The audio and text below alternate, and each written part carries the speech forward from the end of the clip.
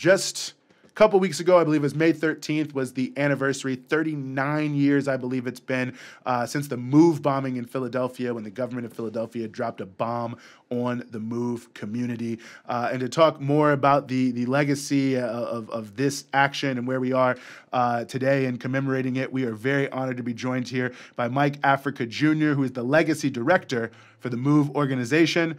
Mike, thanks so much for being with us. Thanks for having me. I appreciate you guys having me. I know you guys got a lot of people on the schedule, and I'm honored to be here today. Well, listen, we're happy to have you, and no problem making time for you. This is a critically important story in our historical memory. We cannot forget it. You know, for those who are watching, maybe who have never heard of the MOVE bombing and are maybe like, what? The Philadelphia police dropped a bomb on people in their own community. Can you tell us a little bit what took place there in May of 1985 when a bomb was dropped on the MOVE community? Well, MOVE is much like a lot of militant organizations. MOVE is like the Black Panther Party, the Nation of Islam. You know, MOVE has a reputation for being very aggressive when challenged and against the religious beliefs. So the city of Philadelphia had a mayor by the name of Frank Rizzo, who was a very militaristic type police commissioner before that, and then even more militaristic mayor for Philadelphia. And on May 13th, 1985, the city of Philadelphia, or actually in 1983, the citizens of Philadelphia wanted Rizzo gone. So they elected this very democratic Black mayor named Wilson Goode. But all of the police, or most of the police, were still Rizzo's police. And MOVE was a thorn in the side of the city of Philadelphia. And the city's idea of getting rid of this thorn was to drop a bomb. So that's what they did. And they killed a lot of people in that bombing that ignited a fire that, you know, sparked a blaze that took out a community. And, you know, when we talk about, obviously, that moment in history that hasn't received the attention it deserves or any justice, I'm curious, you know, how do you relate it to, I guess, the ongoing repression of movements by the security apparatus till this day? Because I think that was a bit of a watershed moment in terms of what the country was willing to do. I mean, obviously, the U.S. has always been willing to do horrific things to any liberation movements, but to actually bomb a neighborhood, it was unprecedented. What impact did that have in terms of, you know, chilling activism? I think people still haven't really waken up to what's really needed to be done to eliminate things like that from happening. Right now, we're watching what's happening in Palestine. We're watching what's happening around the world in Haiti. We're seeing what's going on in Africa. And these are not things that just started, they're ongoing. I think the news media does a really good job of disarming people with things like protest, but protest peacefully.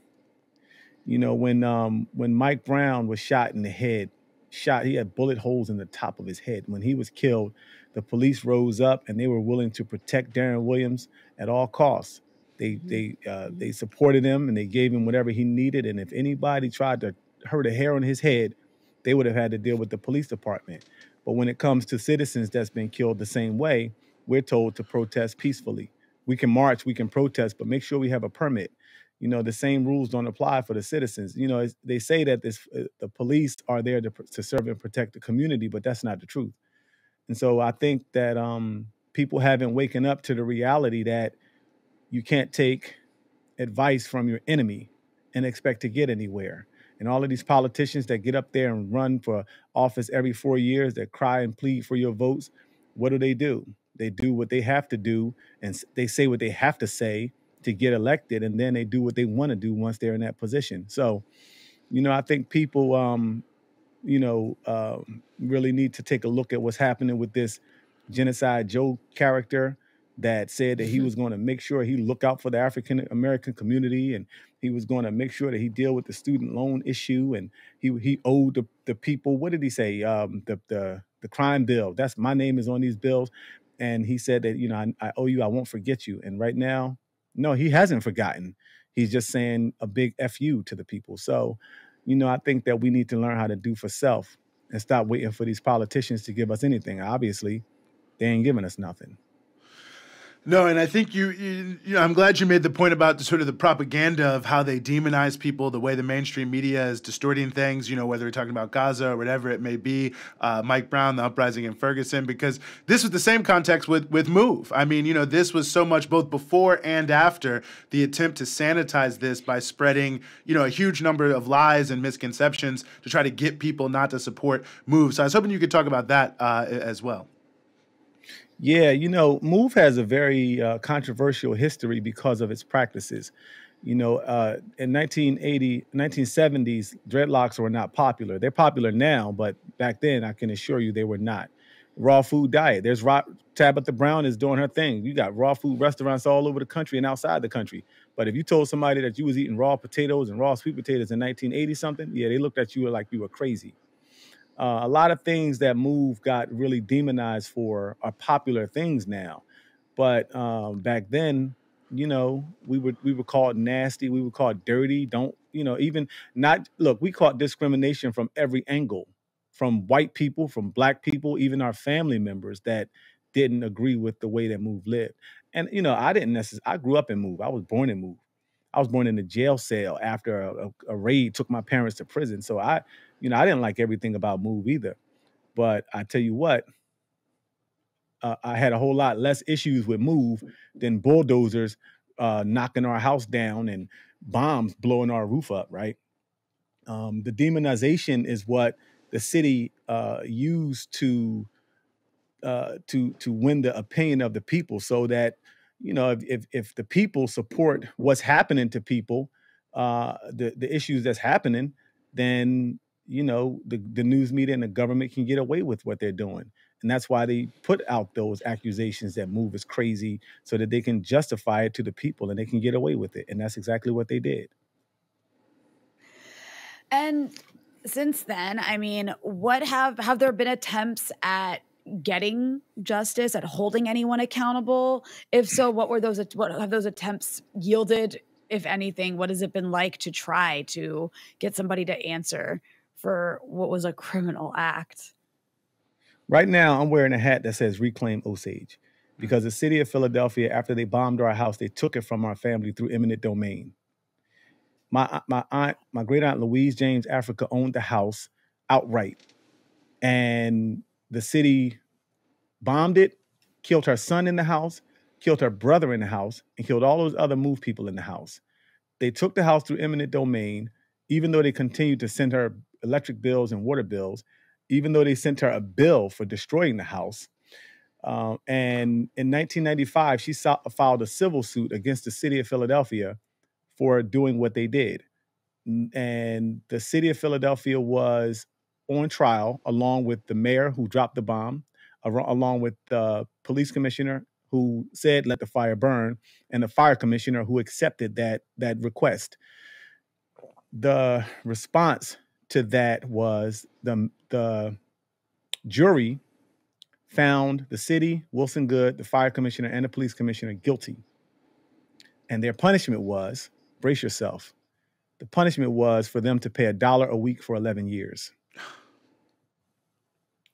That same year, a white woman spilled hot coffee on herself out of a drive-thru at McDonald's. And she won millions of dollars for being burned by coffee. The children that were burned by fire, that was burning 2,000 degrees, that was hot enough to melt steel, their families was given the option to take $1 a week. And then it got worse than that.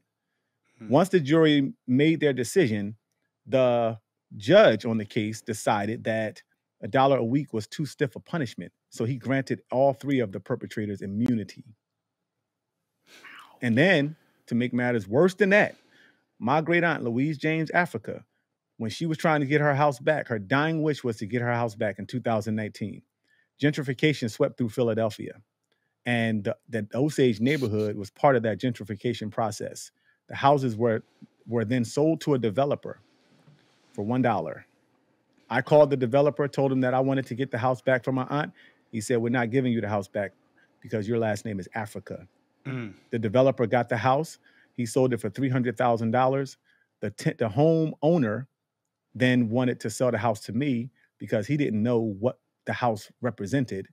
And now, of course, that homeowner has seen the gentrification wave, so he wants full market value and what he paid for it, which pushed us over $400,000 to buy our house back. Wow. I mean, some of this you don't even really know what to say.